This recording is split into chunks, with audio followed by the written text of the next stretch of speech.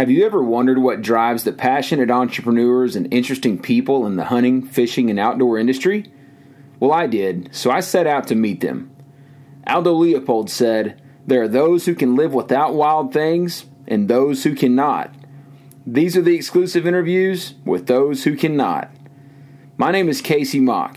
In 2008, I turned my passion for wildlife into a career when I launched our hunting firm, Fever Pursuit. Our family of companies has grown and now includes wildlife management and ranch real estate sales. I get to work with some of the best people and top ranches in the country, and I want to share their stories of adventure, failures, and the business principles that have led to their success. This is the Bucks to Business podcast presented by Mock Ranches. Admit it, all of us have had that Homer Simpson moment where you see a product on the shelf and you say, "Dope! Why didn't I think of that?" Well, our guest for episode 5 is Billy Gerke, and he did think of that. His company, ForEverlast Hunting and Fishing Products, produces practical and functional gear for hunters and fishermen. Billy's an accomplished American entrepreneur, and we can all learn from the grit and determination it took to get his company off the ground. Billy's a leader in the outdoor industry, his community, and he's actively involved in his church in Hallettsville, Texas. He's a fighting Texas Aggie, and he's been asked to give business presentations to the business classes at Texas A&M University. Let's travel to Hallettsville, Texas, and join Billy for episode number 5 of the Bucks to Business podcast, starting right now. Billy, I'm really excited to have you as a guest on Bucks to Business podcast. We've known each other for a few years, have some really good mutual friends. I think the world of you. I'm really inspired by entrepreneurs and the grit and the grind it takes to establish a successful business, and you've done that. I respect the heck out of you for it. So thanks for spending a few minutes with us today. Heck yeah, glad to be here, man. You nailed it. It's a grind. Every day is a grind, and none of it comes easy. I think for us, keeping God at the center of it has been very important, and leaning on Him when times get tough, or even when times are at the top of the game. You've got to give Him glory and honor that, and that's instilled in all of our employees here. It's been kind of our grassroots approach from the beginning. Starting a business and taking it to the level that it's at now. I never would have dreamed that when I was attending A&M or back in high school. You're fighting Texas Aggie. I'm a fighting Texas Aggie. Season ticket holder. Not quite. No, y'all are having a rough season here the second half. I've got to work, man. I can't go to all those games. And I got a couple boys growing up, so we don't have a lot of time for that. But no, I bleed maroon and enjoy that. But, I never dreamed that I would be sitting where we are today with a brand that's got some substance in the marketplace, fishing and hunting both, something that I'm very passionate about and I've learned more about through this business and learned a lot from the people that we work with as guides and outfitters and things like that. And you have to eat, sleep, and breathe it to you really do to innovate the way you've innovated and stay in a business this long and keep your passion. And identifying the product need and fitting that to the consumer's budget and making that all work, putting a quality product out there, but also keeping it affordable so that the average guy can go out and enjoy the sport and use the products and get a quality product, for their money. We just came off the heels of a pretty major election last week. Yes, sir. And, doesn't matter really which side people were on that deal. I think, what is at stake is our American liberty to come out and do what you and I do. And that's wake up every day, pray with our families, have the freedom to go out into the workplace and build businesses, employ people, create jobs, and have the freedom to go hunt and fish. I was thinking about this, a little off topic, but I have a tendency to do that. It's my podcast, I can do that.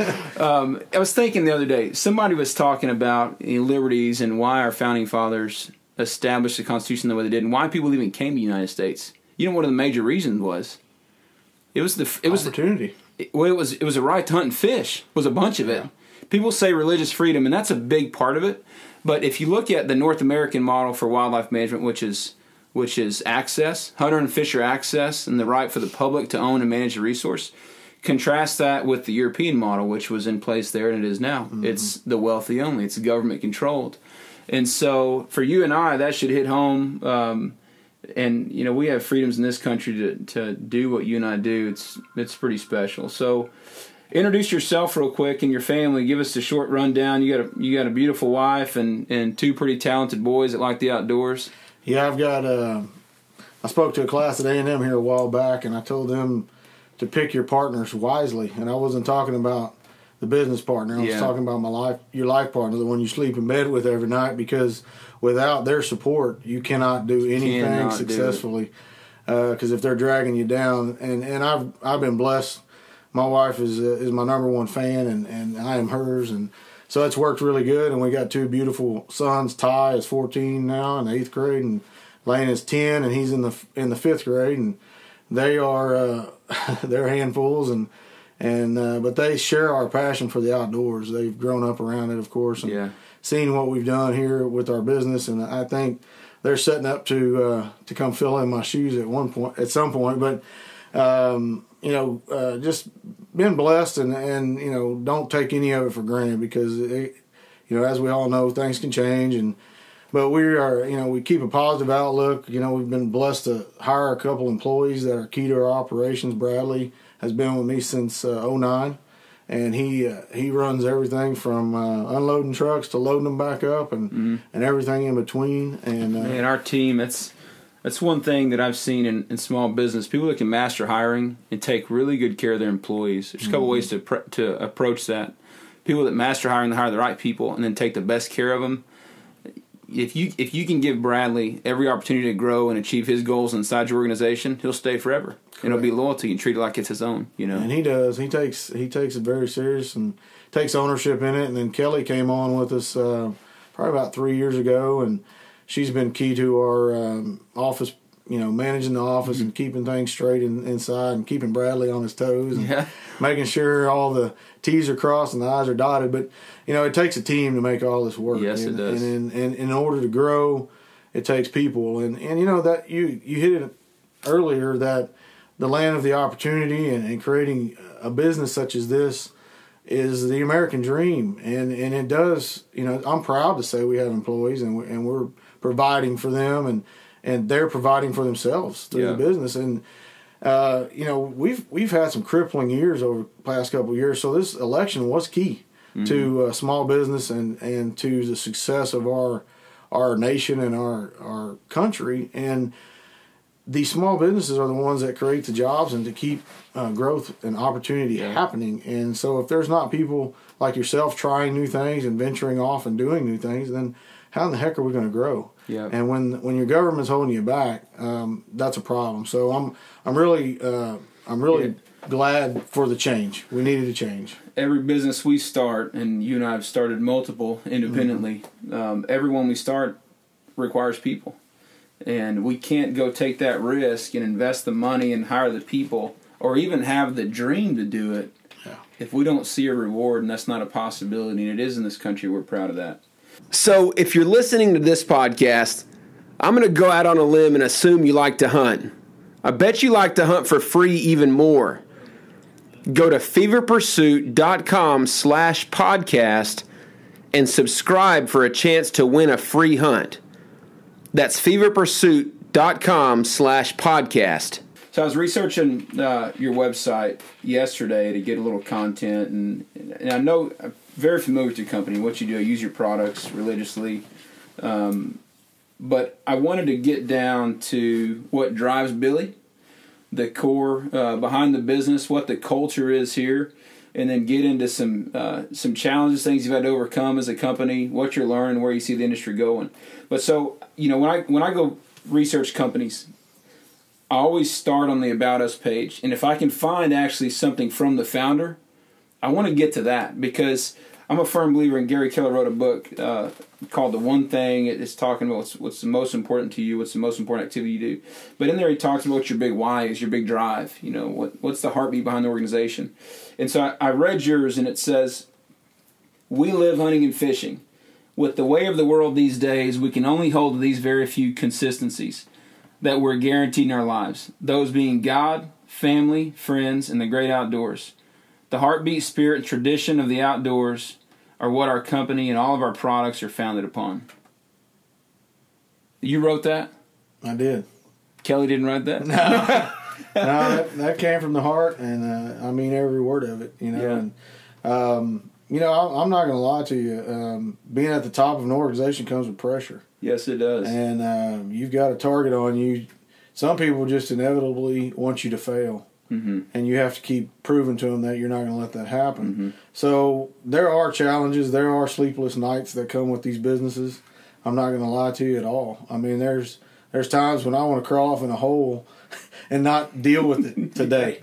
But I know that I have to get up each day and go to work and make things happen because I've got my family's counting on it and my employees are counting on it. And hell, at the end of the day, my customers are counting on it. You bet they are. And so those are very big things to us. And, I go back to this a lot when I'm visiting with people, but without my faith, I don't know how I would get through some of this stuff, and keeping, staying grounded, staying humble, trying to always do right before profits. Yeah. Make things right before you worry about your profits. And so, we always try to take care of the customers and do what we can to help everybody out.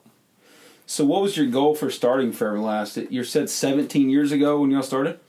I realized quickly out of college I wasn't going to get rich working for somebody else. Yeah. And I'd always kind of dreamed of having my name on a cap or on a shirt. Yeah. Something cool, And I don't know. It just kind of came to me that there's a need for products in the outdoors that aren't there. And my father-in-law inspired me on our first product. He was a machinist for 47 years and had actually built a tool that we used while we were hunting. And I said, man, I think people would really like that. And so I took that into Academy and got that going.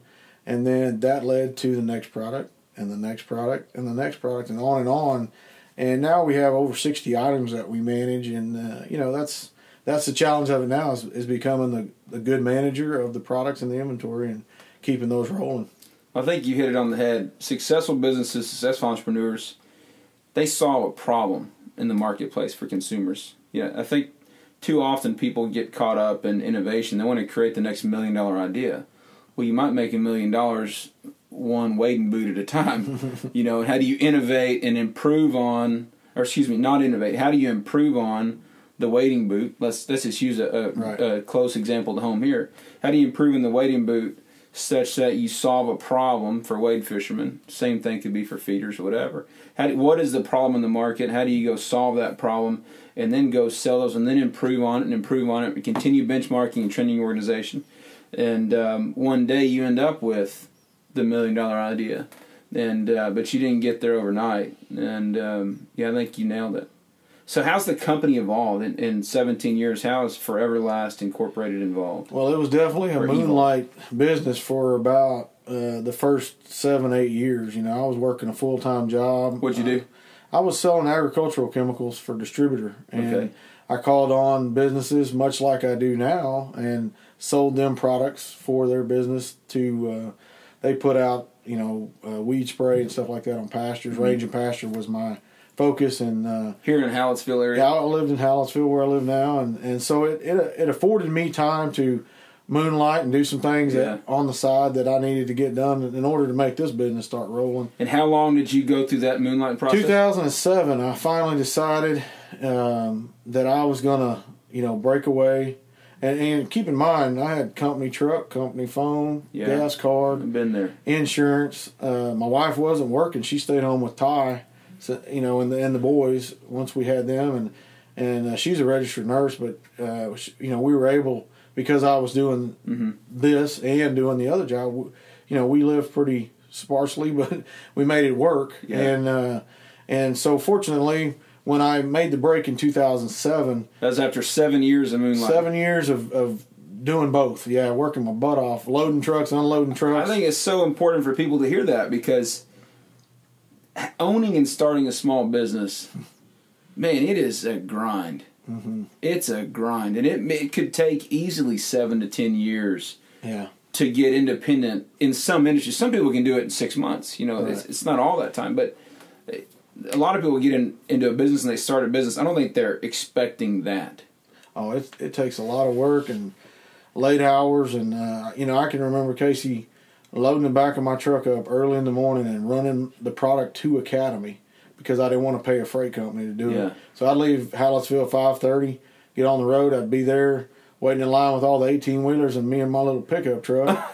And I'd line up behind them, and I'd go to the dock, and them guys would kind of look at me funny. But they'd pat me on the back and sign my ticket, and I was gone. And I'd be back in Hallettsville by 7:30 and start my job, And I remember those days very vividly because, everything from unloading the truck to loading them back up and labeling product and doing all that, it is a grind. And it took that to get to where we are today. There wasn't room for overhead for those first 7 years. I was feeding my family, so I had to do it all. And not until 2009 did we hire our first employee. So it took me 2 years even after I went full-time to get enough business in order to, start hiring people and building a facility. Went 9 years from really owning a job, right? Having it as a second part-time job. 2 years of just owning your own job. And then on year 9, it finally started taking shape and forming actually a company where you got to leverage your talents and leverage the company's assets and resources and start building the staff. And I promised my first employee, Bradley, I said, look, can't afford to pay you much right now, but if you stay with me, brother, you'll be rewarded.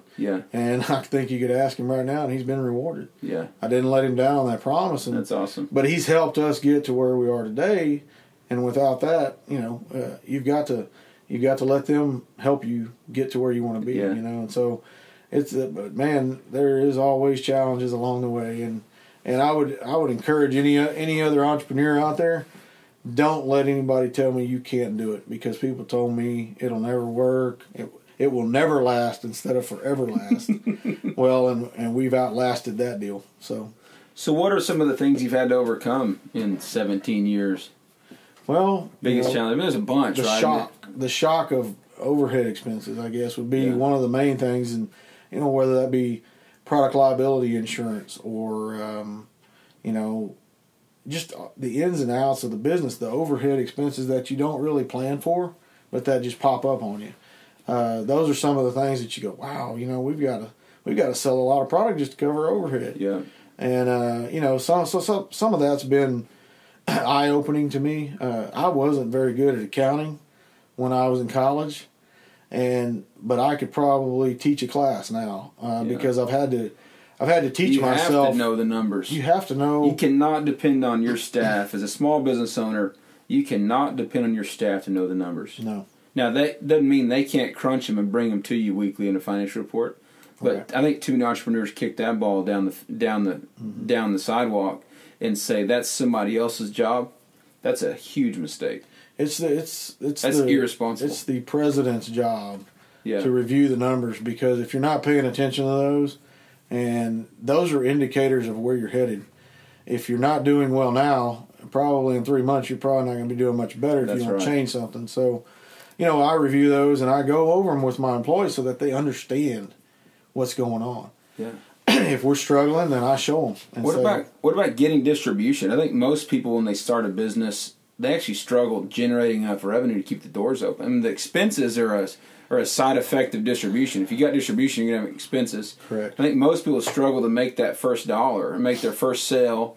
And you and I were talking earlier, you innovate a product, and let's say you make $1 on a product. As a new startup, as a new emerging entrepreneur, what you need to do tomorrow, if you made $1 today on a product, you need to go sell more of those products tomorrow and make another $1, another $1, another $1. Because that's what keeps the doors open. It keeps the dream going. And when you're starting, man, getting those small paychecks, heck yeah, that keeps you fired up. Remember when I first started the hunting company, Fever Pursuit? I sold I don't know what our first hunt was. You made a couple $100. We've been at this for months, and we made a couple $100. Finally, hunt season's rolling around. We're getting some revenue in. And it was and then you went and spent 20 on a tour. Yeah, it was like, man, now I can go buy a new bow or something. I forgot that I was running a business, not a side job.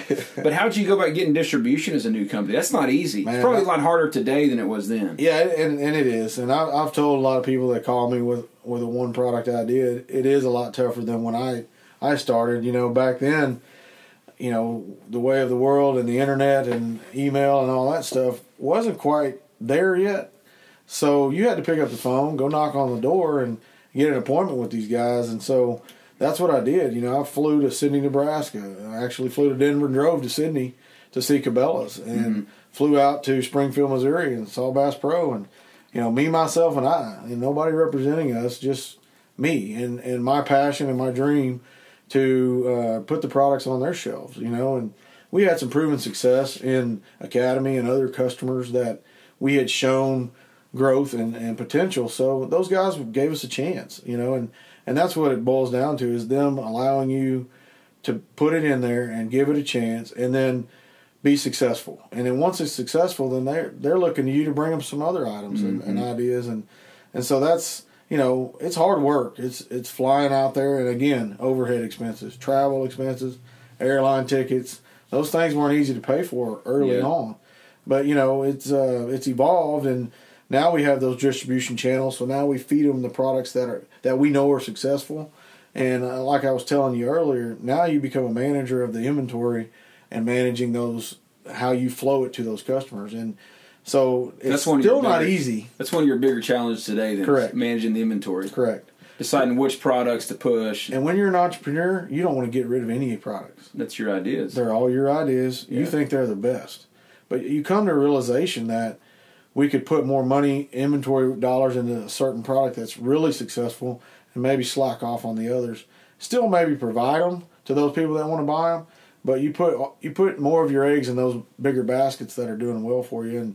And that's the challenge, is sometimes letting go and leaving some of those products behind, and then welcoming the ones that are doing well for you. And some of the products I would have thought would have done better have not, and some of the products I was like, I don't know about that one, have taken off. Mm-hmm. So it's really up to the consumer at the end of the day to what you're going to succeed with, and not what basically you want to drive down their throat. They're going to tell you what they want.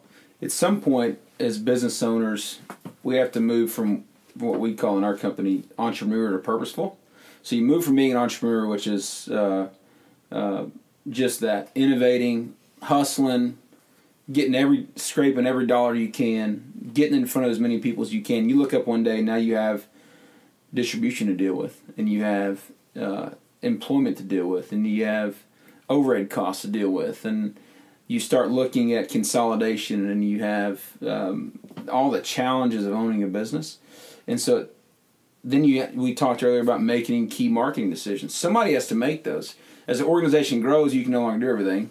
And so at some point, entrepreneurs have to realize it's time for me to do one of two things, I think. Move from being that entrepreneur to now being a business owner and operator. Mm-hmm. Be more purposeful and intentional about all your activities. Everything you do, everything has to meet this standard, or we can't afford to do it.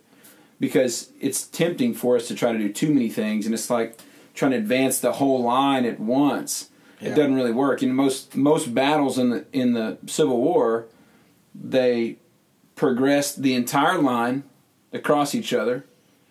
And it was the North versus. They did the same thing in the Revolutionary War. They get a line of people shooting guns and taking each other out. Back right? and forth. Well, that's what you and I look like if we try to advance our entire organization chart at once by ourselves. Right. You can't move it. The battles are won when you break through the line at one point, and you go take some territory. And this unit breaks through the line, and they go have success, and you build on that success, and you break this one through over here, one at a time. And so with our products and our services, man, that's fundamentally key, I think. And that's what we would call moving from entrepreneur to purposeful. That's one thing we could do. I think the other thing is, I've been real clear with my staff and even the companies that I work with or for, that there's things I'm not good at, and my mentor and coach, Gary got Keller Williams to a point where he realized he was no longer the CEO to take the company to world dominant status, and so he fired himself. He had the clarity to just fire himself as a CEO and hire somebody better, and then he did what he does well, which is coach and teach and train and innovate, and hired somebody else to go grow the business and run the business. So I think that's a big realization you had, and I applaud you for that. Yeah, it takes a lot of realizing what you're good at and what you're not good at, and making sure that you have your employees know what their role is and what you expect of them. Yeah. And not make it too much. So this is a changing industry. You look, recently Cabela's acquired Bass Pro. Actually, opposite. Bass Pro. I'm sorry. I misspoke. You're right. Bass Pro acquired Cabela's, and you look at large holding companies. Easton, Hoyt. So many of those brands are owned by the same companies. You look at Dead Downwind, Trophy Taker, Ramcat, Obsession Archery, all owned by a holding company. So we're seeing a lot of consolidation. Man, what are you seeing in your world, in the world of outdoor retail? How's that industry changing? It's there's definitely some challenges ahead. Brick and mortar stores are fighting the online purchasing, and there's got to be a balance there. A presence where there's a balance of offering the goods online and at a level where most hunters and fishermen like to go in and feel it, touch it, and buy it. But if they already know what they need, then they can click and get it to their house in a day or two. There is some changes going on there. We got friends that do that. They'll go into a store like Cabela's, and they will spend a couple hours in their preseason shopping around, seeing what they want, and they'll make their decisions, pull their Amazon app up, scan the barcode, see what they want to buy, and order it. Right. Cabela's actually delivered, at that point, Cabela's delivered their value. That was having the product where you can touch and feel it, having the experts. This isn't a plug for Cabela's. They're just having the experts there to help you make the decision. Only they didn't close the deal. They didn't close the deal. Yeah, and that's the difficult thing. And they didn't even know it. Didn't even know it. So the convenience factor nowadays for people to shop online is becoming a major play in this market. And I think it's been there in other markets, but it's becoming more real in our hunting and fishing world as well. And so there's some challenges ahead for the industry and helping those that do have brick and mortar survive and become more creative with their online presence. How do we do that? Because I do think that the brick and mortar is really important in our industry, but the brick and mortar stores, they've got to produce enough value for the consumer to continue coming back to them. Right. How do you see that happening? I think it's going to be a combination. I think that they're going to always struggle in price. In the price competition, they're going to struggle. Yeah. I think they're going to have to probably react to the market by offering an in-store discount program or some value to making the consumer come in. Some kind of a club membership deal. Correct. Yeah. If you keep coming and shopping with us, you've got a membership here, and you're gonna see some discount for it, or some free product, or some type of build up toward an incentive to where you don't go online and do it. So it's going to be creative marketing, is what it's going to be. We're seeing that in every industry, real estate industry, the hunting industry. You look at real estate, we see a lot of agents and brokerages establishing a service or a club, some type of membership community feel, because nobody wants to be sold to all the time, right? If I'm and I actually happen to own a real estate company, but if I send you 40 emails a year that are all about my listings and what you can do for me, which is become a client, you're going to push unsubscribe. Or if you're my buddy, you may not push unsubscribe, but you're not going to read them. You delete. Yeah, you delete. You delete and don't open. Yeah. But if I'm giving you value somehow through the membership community, you'll open and be more likely to do business or refer business. Correct. You look at hunting companies like, what's this big new one? Is it GoHunt.com? There's a couple of them that have popped up that are membership type of community feel, and they're providing a lot of value, a lot of information. In turn, they're gonna don't fool yourself. They're gonna be sneaking in incremental fees, or they're gonna have a product to sell you at some point. And so that's kind of the direction that the industry's going. I think it's a big thing we can do in retail, brick and mortar stores. Be thinking that as a consumer, that's an angle I would see. Right. If they would be thinking membership, thinking community, thinking incentives for doing business with me, because that's something they can offer that online can't, outside of the expertise. Yeah, there's got to be some level of expertise there to offer. Such as a pro shop. Well, they're offering rigging out or you bet getting it ready or tuning it up.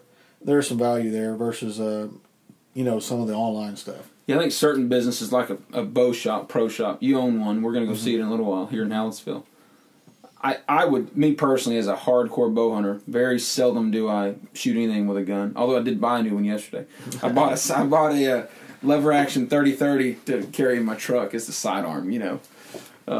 Keep my cowboy MO there. But I think it's industries like a gun store or a archery shop that probably are somewhat insulated from it, at least now. Right. Because it takes always will be. Yeah. I tell you how important I think it is. I drive 2 hours to the pro shop that I use to set my bow up because I'm not going to shoot it until the right guys touched it. Yeah, confidence. Yeah. For me, it's confidence. Exactly. And I think that's important, for the brick and mortar to separate themselves from the rest of the field by offering those type of services and becoming a wealth of knowledge and value to the consumer to keep them coming back to the door. If you don't, you're going to get left behind. And even if you make the initial sale, they won't reorder. Right. There's so many factors to that. I mean, it's the Amazon thing where they come in and shop at your store and then buy it on Amazon. The second scenario would be they buy the first one from you, but then when they reorder, they reorder online. Well, and you have to be competitive. I mean, there's no doubt. I mean, but there is a factor of I need it and I need it now. Yeah. So you have to maintain in any business. You have to maintain the margin, but you also have to be competitive with the marketplace and make it to where it's not a big difference for them to go order and click and get the product delivered. What do you think the effects of consolidation are? You've not sold out. No. You're independent. Correct. Okay. You're probably you're becoming the minority in that, though. I'd say a company your size, I don't know, you know better than me, you can tell us, but I would think you may be the minority in that, a company your size that hasn't consolidated. I would think so. There's several others, especially regional companies. Some of the rod building companies, those type, are still, privately held. And there's something to say for that because, when it goes to a big corporation. Like Waterloo or something? Waterloo's still privately held, and some of those guys are, and will remain that way because it's more of a regional product type following, and they do a good job at what they do, and so they're going to have their customer base, and it's going to continue that way. We've had some people approach us in the past about possibly buying equity into our business, and, at this point, or at that point, it's just not the right time for us. And I've got two crumb snatchers I need to think about as well. So, I don't. Your president, CEO, and training. Yeah, that's right. I don't want to sell it out and not have them have the opportunity to take it to a level I didn't dream about. Yeah. That's the good thing about being an entrepreneur is you get to at least offer them that. Correct. You get to see if, boys, is this something you want for your life? And they're going to have to work at it to earn it. But sure. It's definitely something I want to leave on the table. Yeah. Okay. How do you stay different? I mean, there's other people that do similar things to what you do. How do you stay different? What is the value proposition of? I think the reality of it is we live hunting and fishing. We go do it, so we understand what that guy or that gal is looking for. And so I think that's how we stay a little different. Connect that to a product, to one of your 60 products. And okay, so our wading net, we developed a wading net that floats. It doesn't drag and doesn't pull grass behind you. It's an awesome net. Get stuck, and it's been a great success. And it was just from using them and being out there and coming up with a concept that works and it's simple and. Keep it simple, stupid was a rule of law and economics class. And so, that's kind of what we do with all of our products. We don't make them too glitzy and glamorous, but we make them practical. Yeah. And we keep them affordable. And so, I think when somebody picks up one of our products and buys it, they feel like they've got a good value in the product. Is it going to last forever? It's not a Me. None of your stuff is Me Too. No. It's not a Me Too unique product. Yeah, they're unique. Yeah. We've really never just carbon copied anybody's product per se. We may have changed some things and improved upon an idea that was out there, but I don't think anybody can say, "Oh man, that looks exactly like a Yeti cup." Yeah, we've seen that here lately. We've seen that. And hey, hats off, those guys are killing it. They've taken a market and changed it, and so we've made some things and they're unique and in their own right and been able to survive, because of that. And so, that's what we want to continue to bring to the market is unique items that keep the consumer in mind, that they work first of all, they provide a value, and that they're affordable.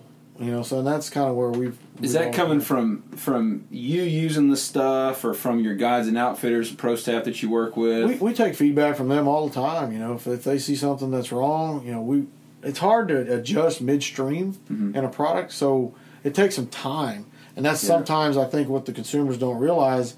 If we have a little glitch or flaw in something, it takes us time to get to the next phase or the generation 2 to improve it, and a year you in learn some from cases it. from a year in some cases, because you've got to sell what you have and then revamp the product and come out with a new, and so it takes some time, but we're always changing and looking to improve and make it better than it was before.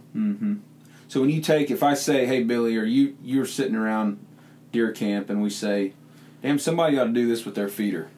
Just so happens you're that somebody. Yeah. Do you just go benchmark it then and try and see who else may be doing something similar? Do you run out and create a prototype and then run a pro form on it? How do you do that? That's what we do. I mean, we typically create the prototype, test it, use it, and then see if it's something we want to pursue.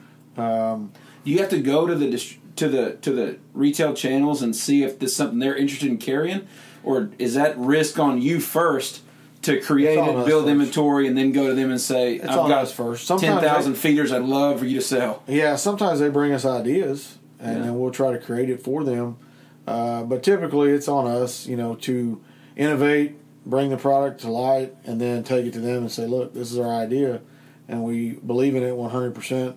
Will you walk it with us? Will you try it with us? And so that's kind of how it starts. And those times have changed from when I first started to now, because there's a lot of pressure on these buyers, and the economics of it is not as good as it was 10 years ago. It's not as talking about buyers. You're talking about the buyers like the Academy buyer or the Cabela's buyer. Correct. Yeah. The merchandise guys, and they're more conservative than they used to be, and rightfully so. We're in a more difficult marketplace than we were 10 years ago. So in order for them to take that risk and chance, it has to be something they wholeheartedly believe in, or sometimes we test it in certain stores and see how it goes, and then roll out from there. And so, it's got to prove itself. The product's got to prove itself, and then from there it takes off.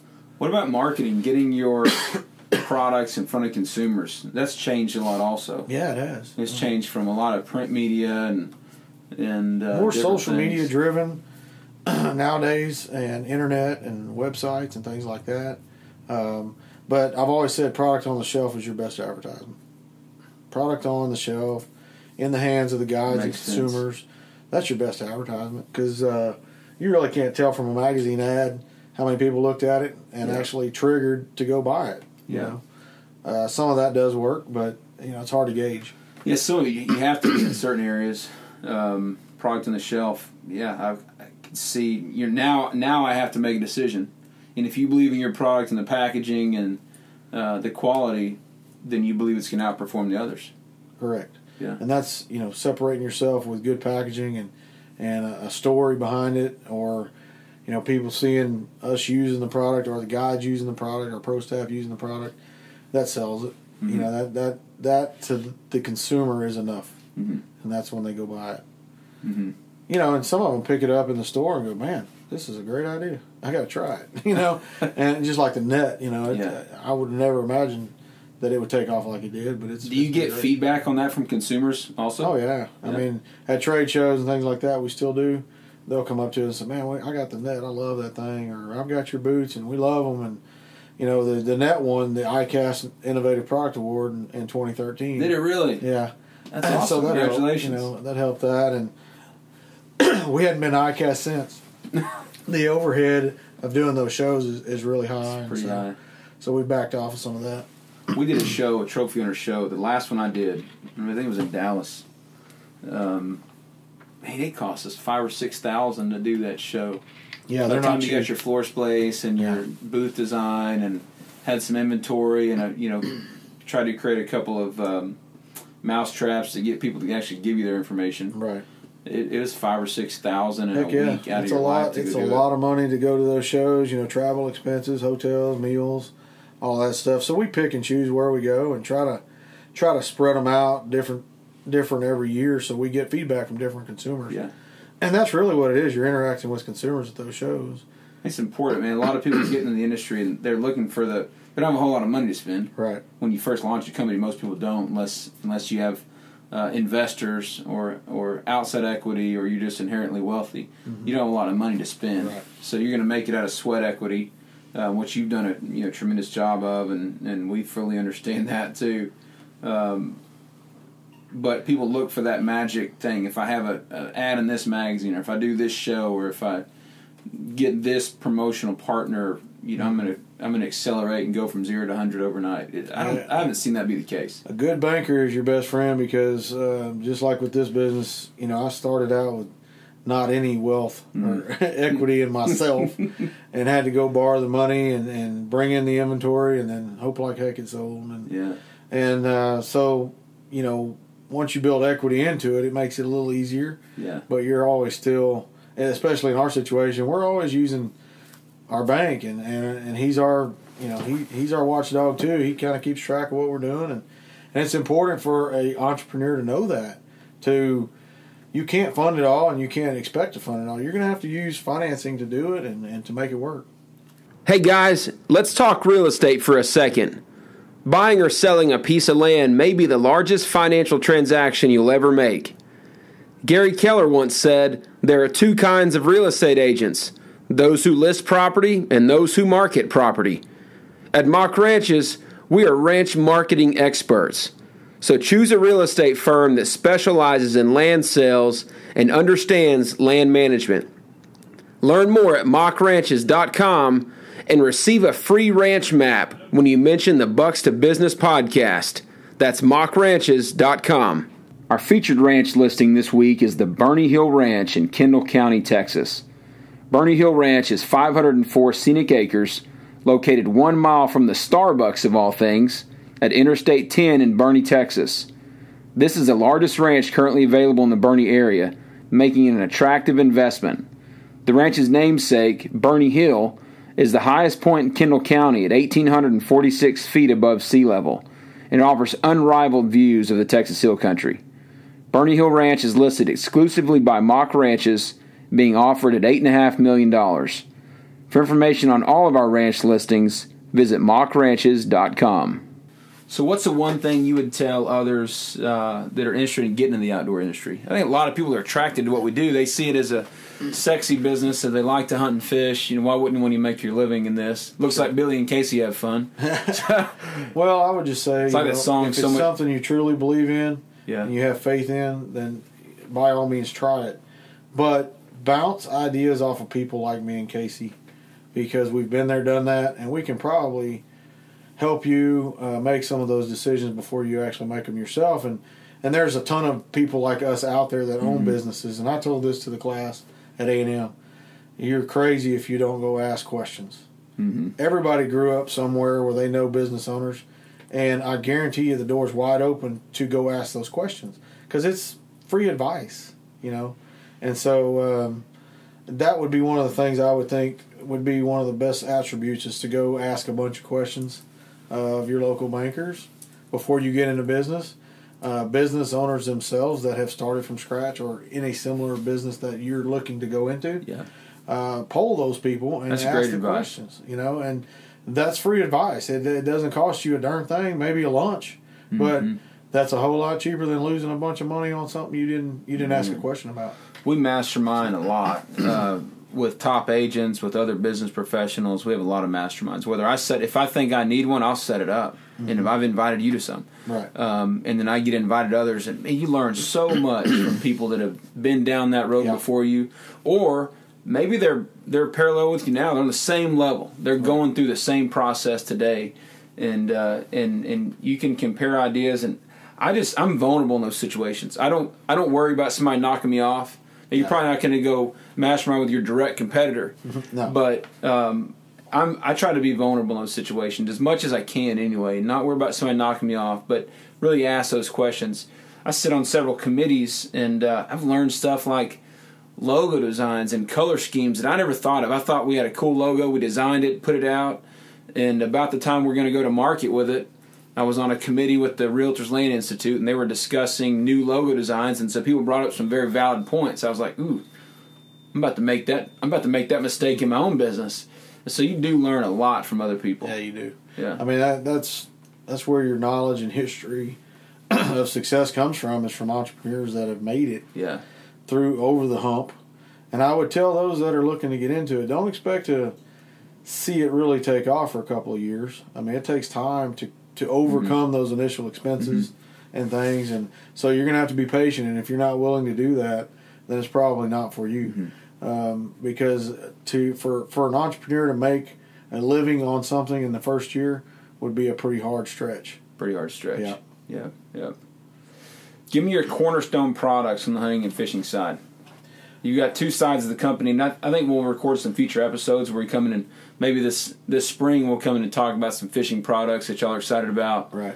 But give me your cornerstone products on either side of the business. On the hunting side, really our snake protection line of products is a really big market for us. Something nobody else does, really. No, we've kind of mastered that market in a way, and we've become the go-to for a lot of retailers. If you go look up snake protection online, you're going to find us, and so that's been a cornerstone in the hunting industry. And of course, our field care, our hitch hoist, and that kind of stuff. But there's a narrow window of opportunity with those items. Yeah. Tailgate feeders and deer feeders and things like that.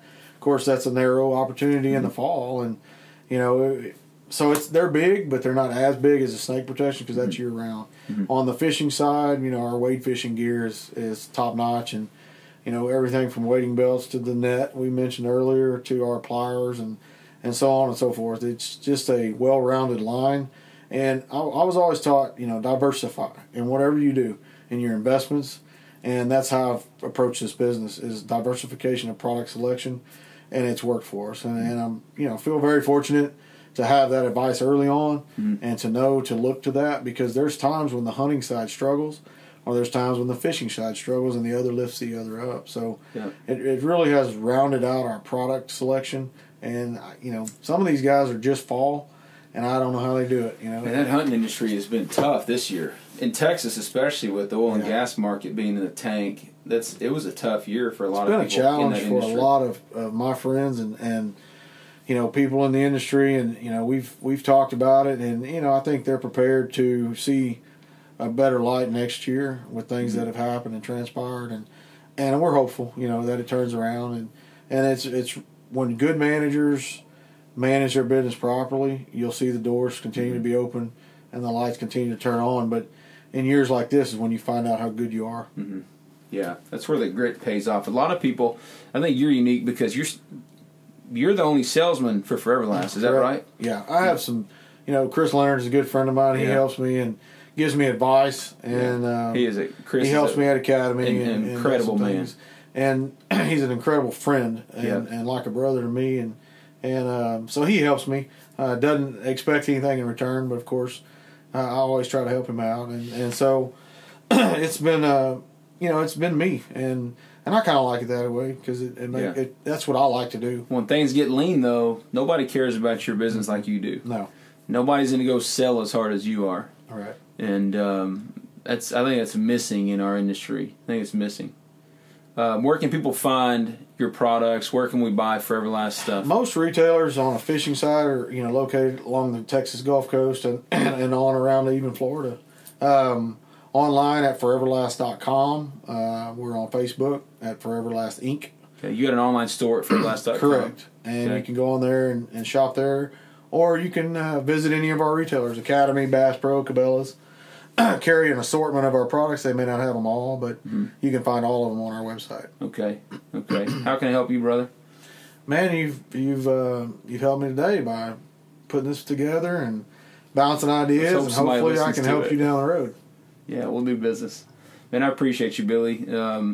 I've been inspired by your story. I've been inspired by watching your company grow. And I guess I first started using your products around 2007 when you made that move to go full time. Yeah. That's when we were tournament fishing really hard, and so I've seen the company grow. And it's even before I knew you, it was inspiring to watch it. You can tell it's driven out of a passion for the industry, driven by a great entrepreneur. and as I've gotten to know you and learn what drives you, your passion for God and family is inspiring. So, well, thank you, man. I'm proud to call you a friend. Yeah, likewise. I appreciate what you're doing and your drive and your entrepreneurial spirit. I recognized that the first time we met, and I remember when we went hunting out there with Bodie. Yeah, Bodie said, "We're gonna get Bodie Langford on this podcast." He said that old Kasey, he's gonna be in politics one day. No, he's too dirty for me. It's too dirty for me. I hear you. All right, buddy. We appreciate it, man. Thanks for coming out. Talk to you soon. Yes, sir. If you enjoyed this podcast, please follow us on iTunes and give us a review. We enjoy reading your reviews, and the ratings help us move up the list. You can also follow us on social media at Instagram or Facebook at Bucks to Business Podcast.